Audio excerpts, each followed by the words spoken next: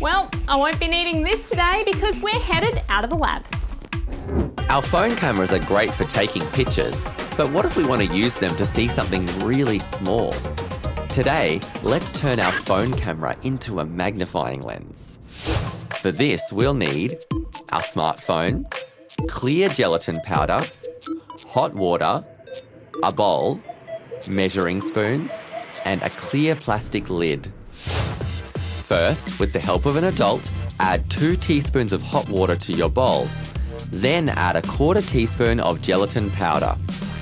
Stir this together for about 4 minutes so it thickens, but make sure it's still able to drip off your spoon. Next, drip a few different size drops of the gelatin paste on your plastic lid. These are going to be your magnifying lenses. Make a few different sizes to see which one works best. Now, turn the plastic lid upside down so the drops of jelly round out into droplets. Leave this upside down for about 15 minutes to set. Once they're ready, slide one off and carefully place it over your phone camera lens.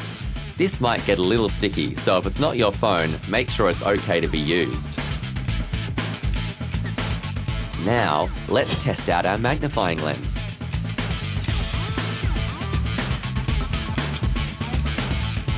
This lens works on the same principles as any magnifying lens, which use convex lenses that curve outwards.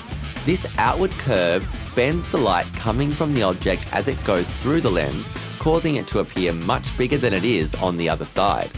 You can look at all different things with your new magnifying lens. Tiny writing, flowers, plants. Have a go. What are you looking at me for? Click the link below.